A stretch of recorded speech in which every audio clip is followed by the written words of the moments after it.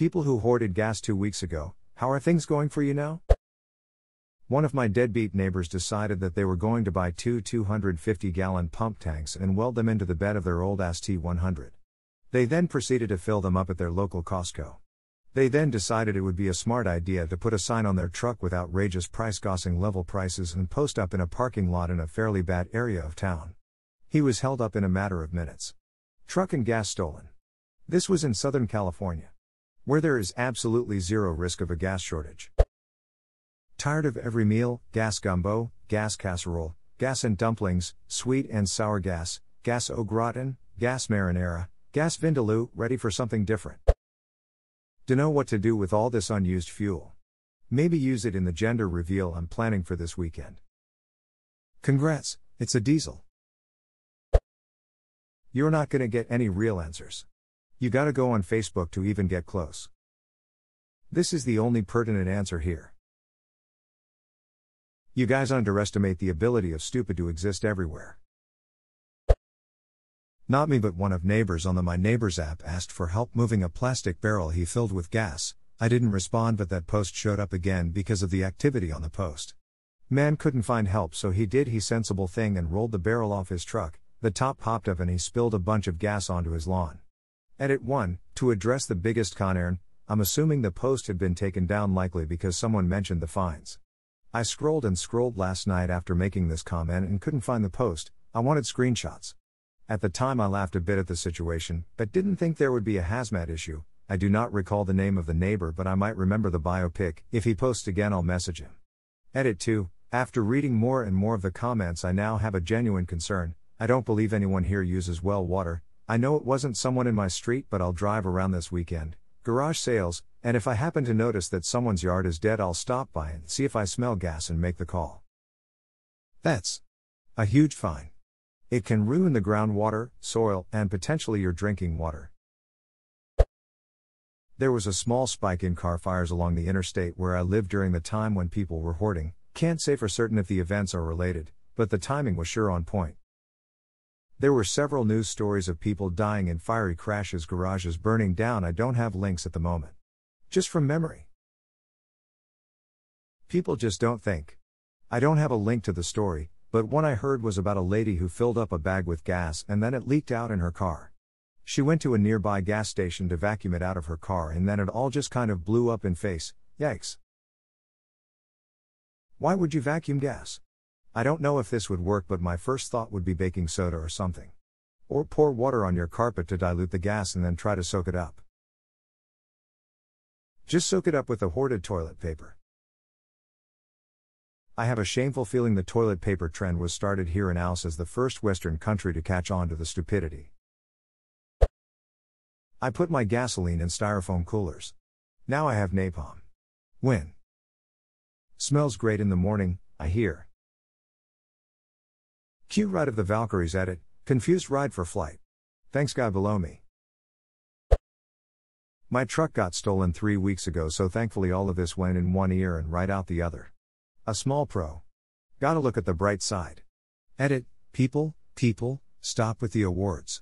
Save your money and invest in a kill switch for your vehicle. Lol. That is quite literally the most optimistic take on car theft I have ever encountered. I am amazed. 8. Till gas has a shelf life.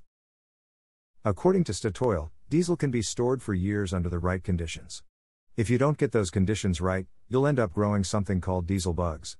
Fuel companies agree that if left untreated, fuel will remain reliable for just 612 months. That diesel bugs link was incredibly disappointing. I imagine some trilobite that lives off diesel and looks like a Slater beetle, or possibly a millipede. But no, it's just a fungus. These are all joke answers, so here's a serious one. My neighbors hoarded at least 3 gas cans worth. I say at least because I only saw him unpacking the last 3 when I got home. He knocked on my door today and offered to sell me 1 gallon for $1.50, but I rejected. Last I saw, he was lugging it to a friend's house. At least he had sense to use the right container. Yeah, I'll give him that. I only got enough for me and my 6 Jeeps, thank you very much. I didn't drive since going to the gas station. You must be a billionaire to be able to afford to buy and fuel 6 Jeep. Think of the extra lights, bumper sticks, custom paint jobs, the accessories, etc. I think you misunderstand. All Jeep owners require at least 6 Jeeps to ensure they have at least one working Jeep at any time. Similar to how one buys Jaguars in pairs, as one will always be in the shop. My granddad's hobby was fixing up old Jaguars, selling them, taking my granny on vacation as an apology, and then starting the cycle over again. I don't know if that's an addiction or enabling, or both. After he died, it is nice going to local car shows and seeing his cars. His driving around car was a Ford Mustang, automatic, so my granny could drive it. That's very cool to be able to see your family's legacy so prominently. But as a car guy, there's something to be said about a mechanic who works on Jaguars and drives a Mustang. I think he must know something Jaguar owners do not, haha. I think he must know something Jaguar owners do not: the feeling of moving forwards via internal combustion. Jag owners know what that feels like just fine. Nobody makes an electric tow truck yet.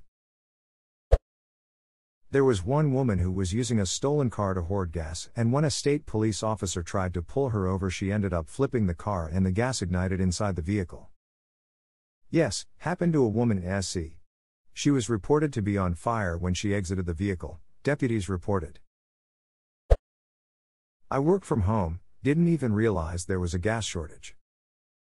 Not sure if there really was a shortage, I think it depends on location. From what I hear back east there was, but where I was at, nothing really changed except slightly more expensive gas prices.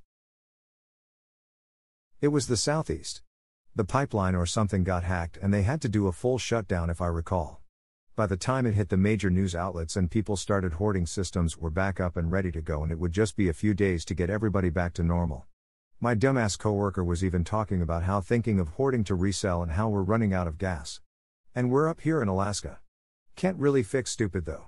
Funny enough, the first place I heard about the potential for a gas shortage was on restocks within a couple hours of it happening and how it might affect stocks.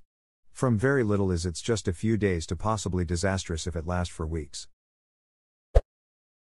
50% of them died at home, from inhaling the gas they stored in bags. Nobody sourced this. I want to believe it. I don't know about that claim, but there was a Hummer carrying a bunch of gas cans that blew up on idiots in cars. I've heard of people pouring gas into the broken carburetor of their van from a paper cup as they drive. It's a wonder you don't see more explosions. Straight up old redneck checking in. You can get a 454 to run with a jerry can on the roof and a syringe neck down on the end of the hose, slowing the pour into the manifold. Carbs are more about air control than fuel when you're not tuning for max HP but simply moving. Grew up in Redneckville, USA. I've seen this exact trick. Complete with manual, fishing line, windshield wipers. Nice old Chevy that dude had no money to get fixed up. We'll see who laughs when the oil crisis finally hits. Not me and my 20 grocery bags full of gas, I'll bet. I filled up a couple moving boxes with gas. Pros, now I have plenty of gas. Cons, now my car smells like gas. Not sure why. I filled up my car. The insides. They're too busy scrubbing their trunk's carpet after all their bags leaked. Good luck getting that smell out. Fire will get it out. Well, mostly. Just used the gas to help my neighbor burn his house down for insurance purposes. That reminds me, thanks once again for helping me set the old homestead ablaze. I will give you the 10% we agreed on from the insurance payout. Swimmingly. This is the most concerning response.